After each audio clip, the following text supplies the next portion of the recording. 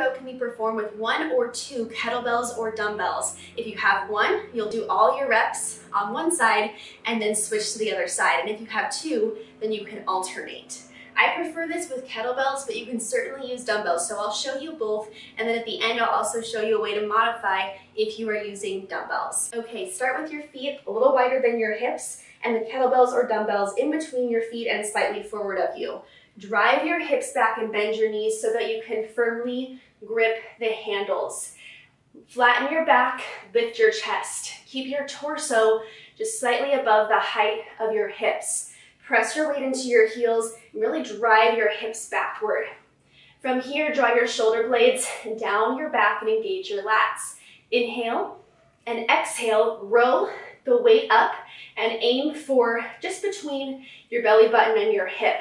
Slide your elbow past your waistline. You should feel your shoulder blades squeezing in and down your back. Release it down, inhale. And if you're using 2, switch sides.